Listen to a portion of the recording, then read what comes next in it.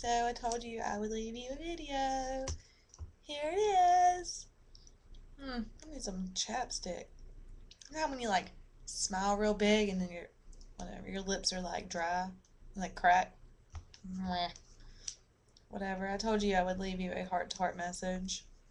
I wish I was on my way there right now. I'm telling you, if you lived a little bit closer, like I would drive for a weekend, but I can't. I love like spur of the moment trips and stuff like that, but 10 hours is a little too far for spur of the moment. It doesn't have to be like my fall break, but it's just gas is so expensive, and I understand Kelsey and Amber for not coming for spa break for fall break because gas is so expensive. I don't know. If I decide to go to Defiance next year, Mom wants to come and tour, but I have to have somewhere to stay because hotels are stupid expensive, especially when you pay for a flight. But I don't know. I thought I was gonna say something else, but I forgot what it was. Oh, I wanna cuddle and I wanna hug. 'Cause I need one from you right now. Today's been rough. You can text me about it and ask me. But you might after you get done watching this. I don't even know if you're on the computer right now. Are you on Facebook? Hold on, I shall see. Is you? No, you is not. You is not on FB. But you might text me and ask me. And then, like, this has been a rough week. I mean, the other day I got upset. We had our little moment the other day, and today was rough. I don't know. Boys are stupid. I don't know. Whatever. I'm kind of over it. Boys in general right now, except for you and a select few others who are my best friends. But anyway, you need to make a quick trip to Fort Wayne to the Wally World and get the webcam. You need to get one of them so I can see your face. You can leave me nice, polite messages like this, and then we can Skype.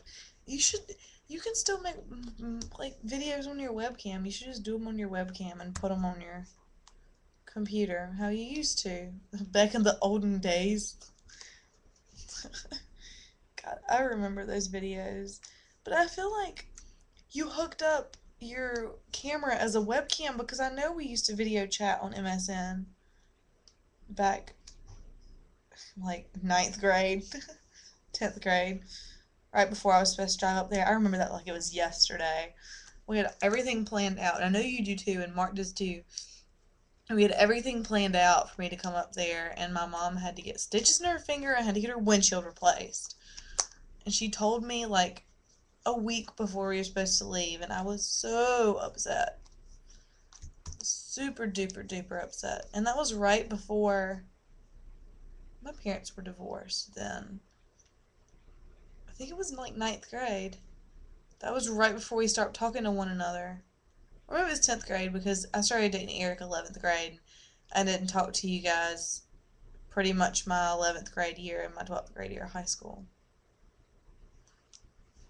Which I regret, but we're still close friends. So we're special friends. Special friends. I should have made you a video the other night when I was all dressed up for fall cocktail. It's so pretty. I bought, maybe this sounds weird. Oh, it smells so good. I have a pimple on my lip.